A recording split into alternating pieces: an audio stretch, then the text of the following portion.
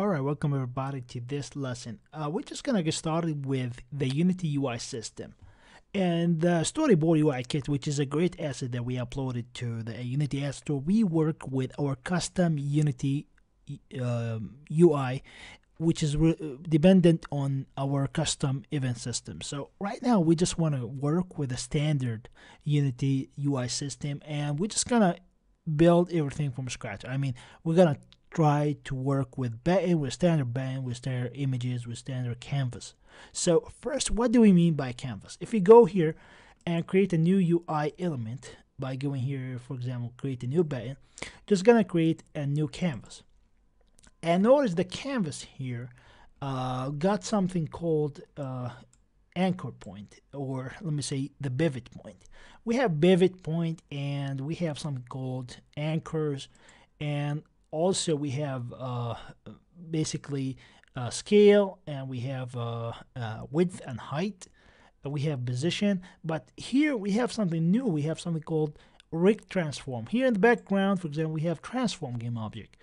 And here inside the canvas, we have something called rig transform. And everything inside this canvas must be a rig transform. So if you go to the band here, you can see the band is rig transform. The text here is rig transform. So when you work with canvas, everything inside the game, canvas must be a rig transform component. And rig transform is just 2D game object. So if you go 3D and you click Alt on the keyboard, just move this way and this way, you can see just a 2D game object. You can see it here. So, but the main features of the canvas, let's just go back to 2D mode. The main features of canvas is the pivot and anchoring and the responsiveness. So right now, let's just go, for example, to the button here. And you can move the button here. Notice when you move the button, we have some sort of anchoring, and this item is there's a relationship between the pivot point, which is here, the blue point here in the middle, this point, and there's a relationship between this pivot point and the anchoring. And what do we mean by anchoring? Do you see these four gizmos here, the four triangles here? These are known as gizmos, and these are the anchors, and they are anchoring for this item. They are anchors for this element inside its parent. So what do we mean by that? Here, the button is child of the canvas. The text here is child of button. So once we use anchoring, we anchor this item for its parent. So we anchor this item inside its parent. Like if you go, for example, to this button here, and you just want to move these, these anchor to the border of this item. Okay. So I just went to the button here, and I moved the anchors, okay, to the border of the element itself. And this means when we're talking about anchoring, we mean by that this element gonna be scaled, gonna be resized. We have something called resize, we have something called scale.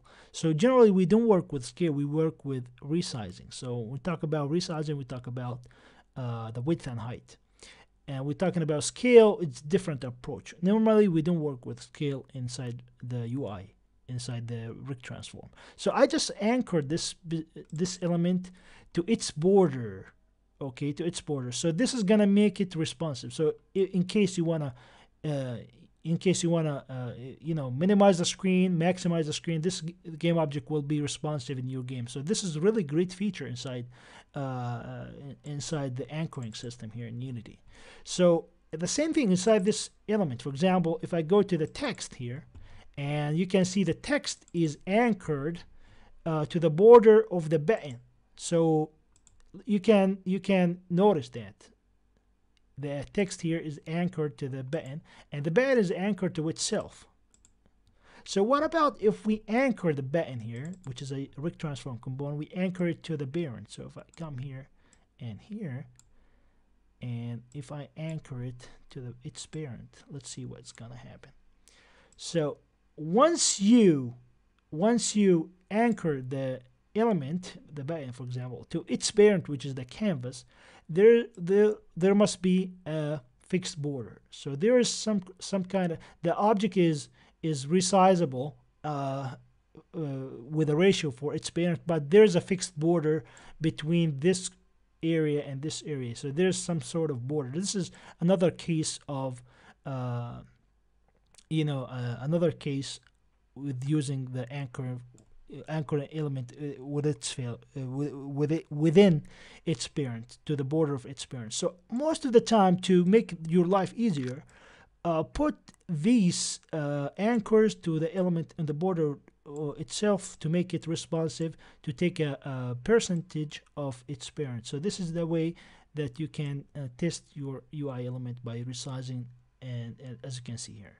Other option for text here, we have something called best fit. Notice here when we scroll a little bit, when we resize the game, when we make it bigger, you can see we have an option here called best fit. What do we mean by that? If you select this option, you can see that this is the best fit of the text. You resize it a little bit, you can see the font size and is best fitted, as you can see here. So this is something, other thing related to the text, but right now I'm not gonna work with text right now. I just want to work with this element, and I'm trying to explain anchoring to you. Another thing here we got for the band, for example, you're gonna see here in the middle we have something called pivot point, and this pivot point is locked by default. So you can come, for example, to the center here and move this pivot point, for example, here, and you can come to each of the corners here for this item. If you come to this point and take a straight line from it, you can move the item. So you can see we are rotating the item based on its pivot point, and this is a great feature. You can make animation about that. So you can move this anchor point anywhere inside the object or put it outside. So once you put it outside, which is just a rare, we didn't use this regularly. There's some certain cases we put this some sort of animation. You can put this outside the pivot point outside the game object, but most of the cases, guys, we put this pivot point in the middle of the game object.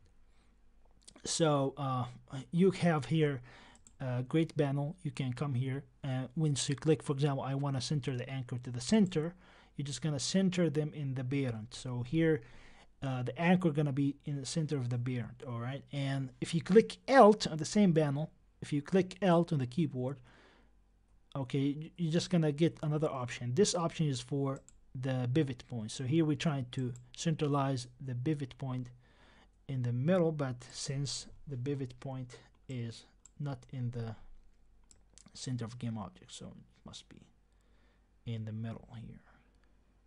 So let's put it here 0.5, 0.5, which means this element is in the center of this pivot point in the middle of the element.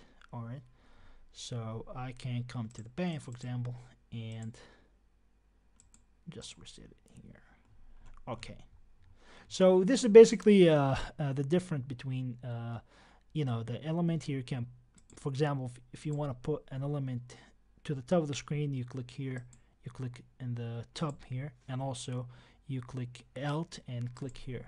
If you want to put the other side, you release Alt, click here, and click Alt again and click here. If you want to, for example, to make this button fill the screen, you just go to the button, and we have a stretch option here. Just gonna select stretch option, and after that click Alt and also choose stretch here. So you're just gonna stretch this object in the entire screen.